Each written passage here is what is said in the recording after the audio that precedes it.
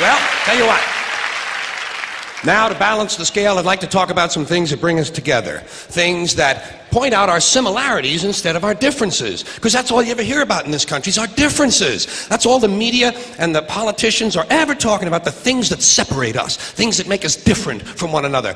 That's the way the ruling class operates in any society. They try to divide the rest of the people. They keep the lower and the middle classes fighting with each other so that they, the rich, can run off with all the fucking money. Fairly simple thing, happens to work.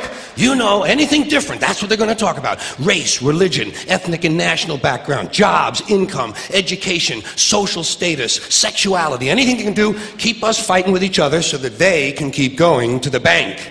You know how I describe the economic and social classes in this country? The upper class keeps all of the money, pays none of the taxes.